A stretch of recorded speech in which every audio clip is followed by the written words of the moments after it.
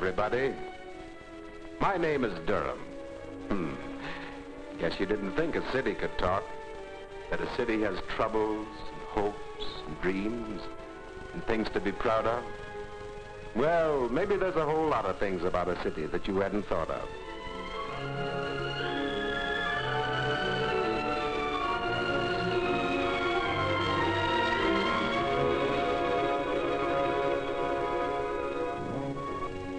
I've been around here a long time, seen a lot of changes in my day, and maybe I have a right to be proud. Proud of my thriving industries.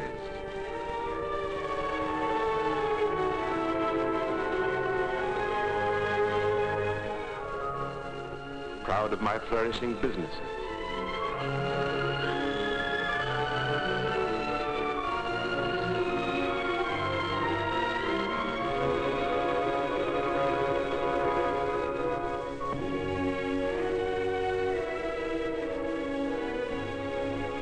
Most of all, I'm proud of my people. More than 70,000 people in my family. 70,000 busy people, working, playing, laughing, and crying some. Living in one big family, dreaming dreams and working together for a better city.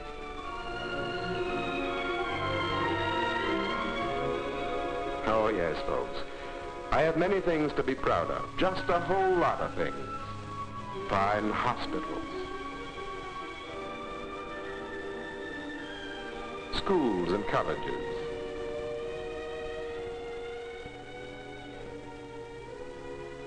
churches,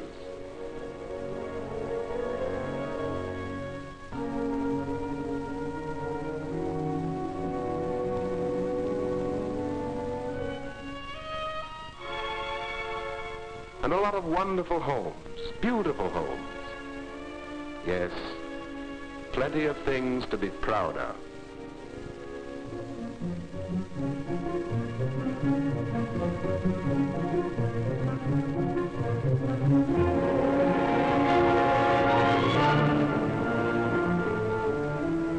And plenty of things to be concerned about. Children with limited opportunities. Children without homes or parents.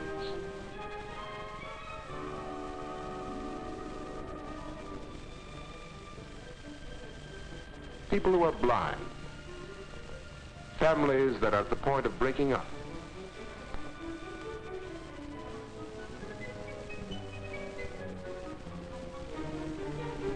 Children who have to play in the back alleys, which leads to juvenile delinquency and crime. But we are doing a lot to help. Here are 15 agencies serving people in need. Last year, more than 12,000 people benefited directly from these services. Some of them paid for what they received. Many others could pay only a part, but the community chest made up the rest. Maybe you'd like to go along with me and see some of the things these organizations are doing.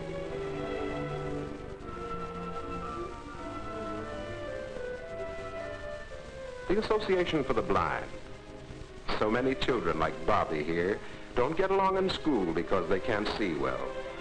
But just give these youngsters a chance with glasses properly fitted. What a difference it makes. And here's Marion, who lost her sight because of a brain tumor. But now, with the help of the Association for the Blind, she has learned to read all over again with her fingers. Helen Keller has said, there is no finer way to thank God for sight than to help those who walk in darkness.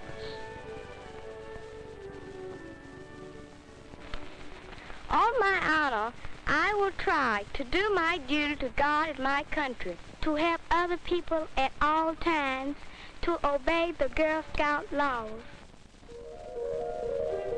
To help other people at all times. Do you see what I mean? We can't measure the value a girl gets from being a Girl Scout. This is the kind of thing I would like all our girls to have a chance at. But I'm ashamed that we've had to turn girls away. There simply wasn't enough money to train the leaders we need. We need to do everything we can for these girls of ours.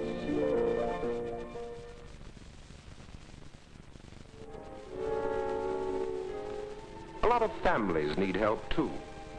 If mother would learn to manage and father would learn to be patient and considerate, a great many family breakups could be avoided.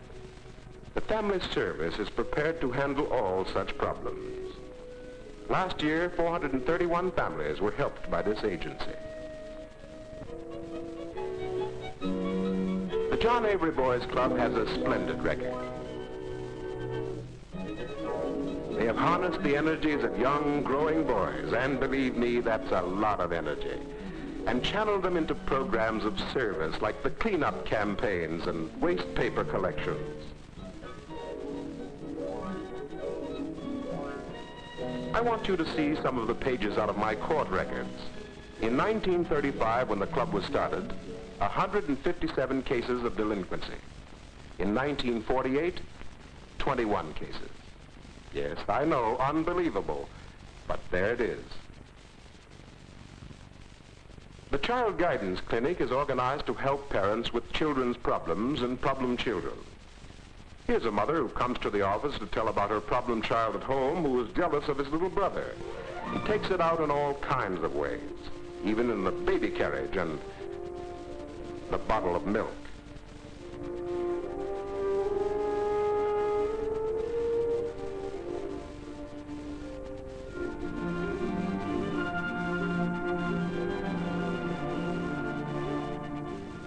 Expert help and advice is always available at the Child Guidance Clinic.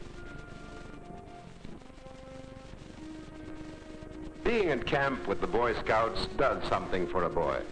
He learns a lot about getting along with his buddies, about being trustworthy, loyal, and obedient.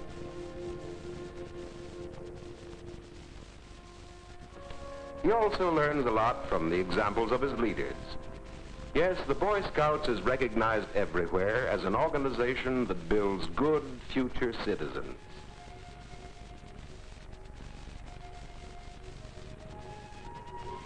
Now let's look at the Tubman branch of the YWCA. They have a lot of activity over here. Meetings, parties, and sings like this one. But this is only a part of the program. Since the building is small, staff members and helpers carry the program right into the homes. But let's have the girl on the poster tell us more about the YWCA. The YWCA is more than a building. It's a fellowship of women and girls, a sharing of oneself, a belief that life can be made good for all people. It's an experience of working together that leads to something greater than oneself. Your YWCA belongs to the women and girls of your community. The staff at the YW is made up of leaders who care about human beings and what happens to them. Programs are planned to meet human needs, whatever they may be, a religious service, or it may be a party. Though I speak with the tongues of men and of angels, and have not love, I am become a sounding brass or a tinkling cymbal. And though I have the gift of prophecy... It might be a religious service, or it might be a party.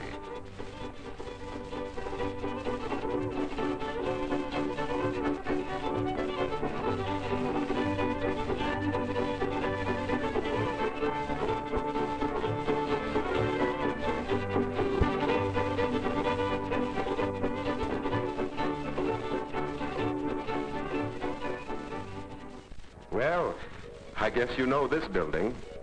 The YMCA is a very popular place. All kinds of activities are going on the year round. What a lot of wonderful times they have here in this game room. Oops, fella, better try it again.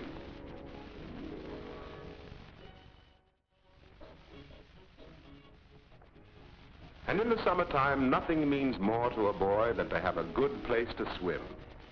But he gets a lot more than that out of the YM camp. There are religious programs and plenty of opportunities for other character-building activities.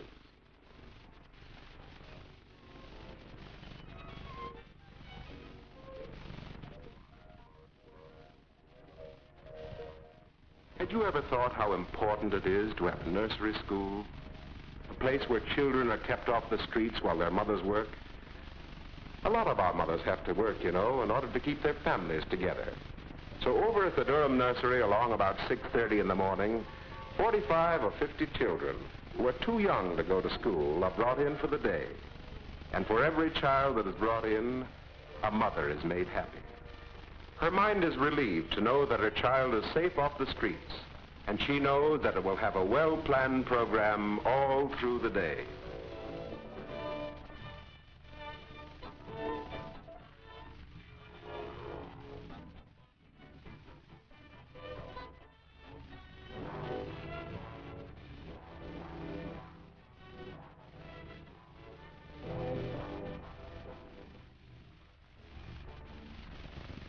Many of our Negro mothers also are left to support their families. And when you have several children to take care of, earning a living is a mighty big problem. But if the mother can get the young ones into the Scarborough Nursery, it makes all the difference in the world. She knows that there they will have many children to play with.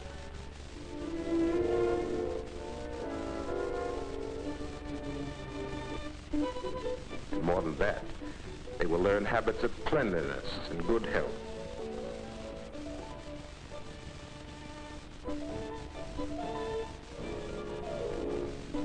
They will also receive a balanced diet and have plenty of time for rest.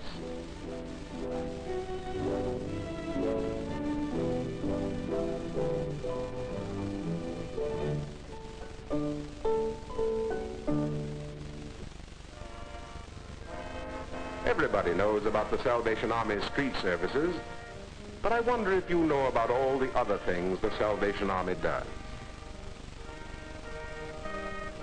A great many things we never hear about.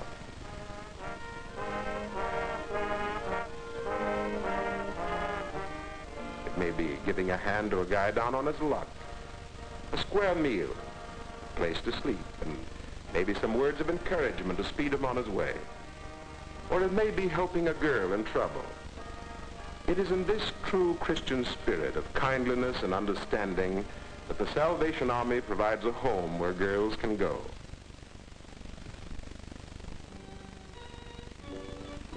Over at the Wright Refuge is another place where needy babies and children are helped to get a healthy start in life.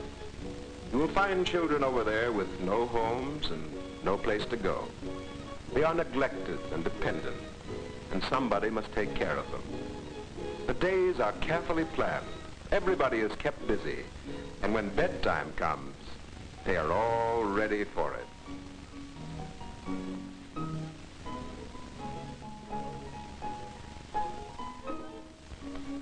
Well, now you've seen some of the things that are being done about our problems. But we're not doing enough. It's our Christian and moral responsibility as good citizens to do more. The question is, how much should you give? Well, nobody but you and your conscience can answer that question for you. Let's look at it this way. If each of these agencies had its own campaign and came to you separately, you'd give something. Would you give $1, $5, $10? Add it all together and then give once. Give enough for 15 campaigns in one. You can pay a little now, the balance later. You can pay quarterly, or best of all, if your company has a payroll deduction plan, be sure to take advantage of it. For in that way, your money and your help will make Durham a better place to live in, especially for our citizens of tomorrow.